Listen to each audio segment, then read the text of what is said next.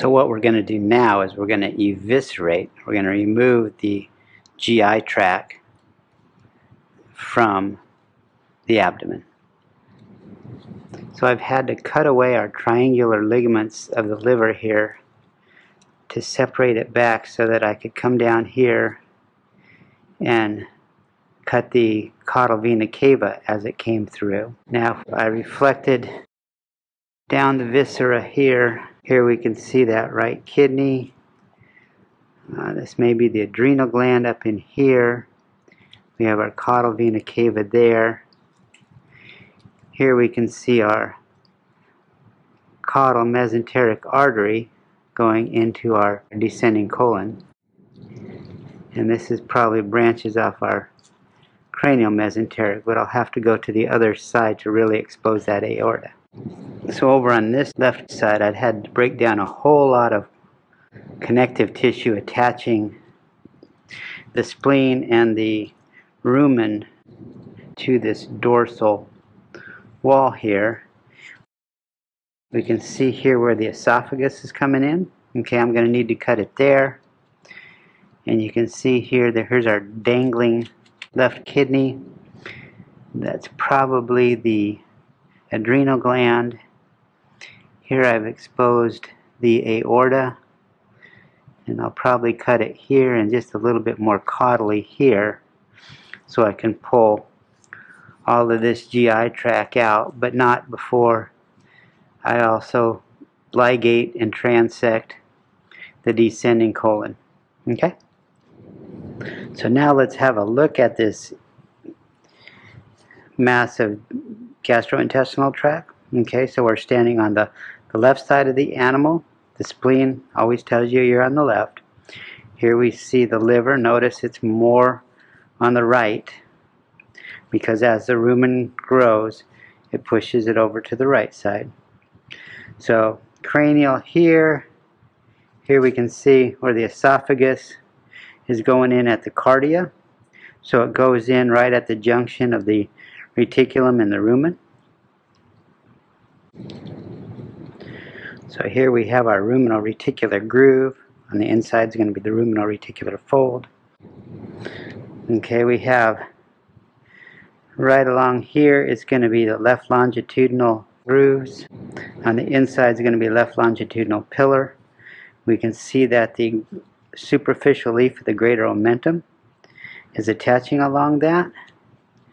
And then it comes around between the dorsal and ventral blind sacs, which in the goat, there's not much of a dorsal caudal blind sac, but a very prominent ventral caudal blind sac.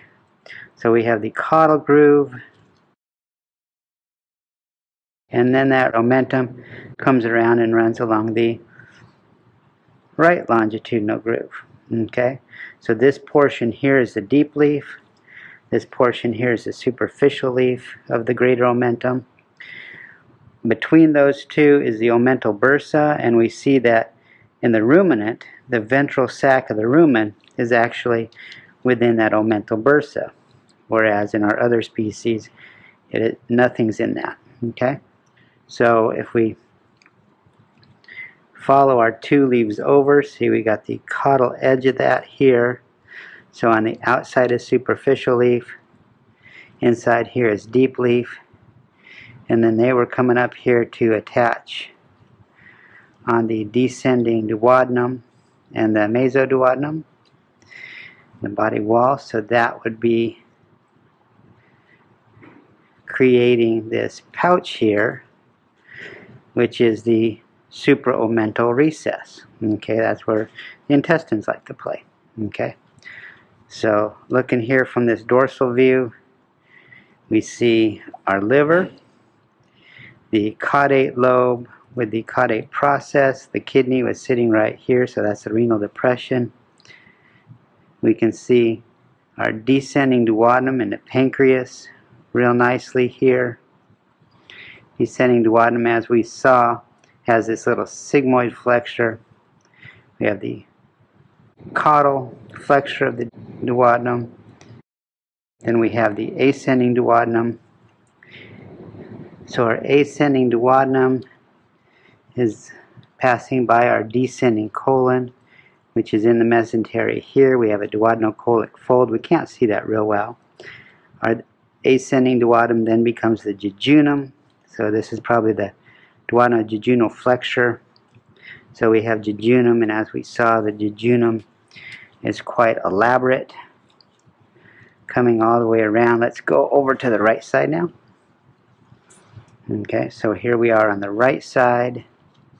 We have our liver, our right lobe, our quadrate lobe here between where the falciform ligament would be and the gallbladder, our right lobe, and then this caudal aspect here, and mostly this in here, is our caudate lobe with our caudate process. Once again, we have between the liver and the lesser curvature of the omasum, it's going to be our lesser omentum, and this is our greater omentum. Okay, so this is all descending duodenum here. Underneath this lesser omentum, we're not going to be able to see it real well unless we tear it, is going to be our omasum. Okay, so our omasum there, this is once again our reticulum. And all this down here from the ventral body floor on up through here is our abomasum, or our true stomach. Okay, so let's get back to where we were with the jejunum. We reflect our greater omentum cranially to pull that out. And we've got all this jejunum, jejunum, jejunum, jejunum. It's a lot of fun. And it's coming over here. Then we have our jejunal flange telling us we're getting close to our ileum. And there's our ileum. Running next to the cecum, that's our ileocecal fold. That's how we define it here. And then the ileum is going to come up here, and if you go caudally, you go into the cecum. If you go cranially, you go into the ascending colon. And the ascending colon has a proximal loop. And then if we flip it over this way, we see that proximal loop then becomes our spiral colon. Okay, so we have centripetal coils going in. At some point in here, it's going to turn around and have centrifugal coils going out. That last centrifugal coil is going to run in here. There he is. It's really hard to see him where he comes off, but he's going to come off about here, and then he's going to run right alongside of that jejunum. You can see him better running alongside the jejunum here. Remember, between the last coil of the centrifugal and the first coil is centripetal. Over on the other side is where we can see the mesenteric lymph nodes. Okay? So then we have a distal loop coming along, and at one point he's going to leave here. Let's see if we can find that. Okay, without tearing up this mesentery, we're not going to really be able to find him so much, but he's going to come back up cranial to the root of the mesentery, and then we're going to have our transverse colon going from right to left, and then we have in this fatty mesentery here our descending colon. Okay, so that is the digestive tract.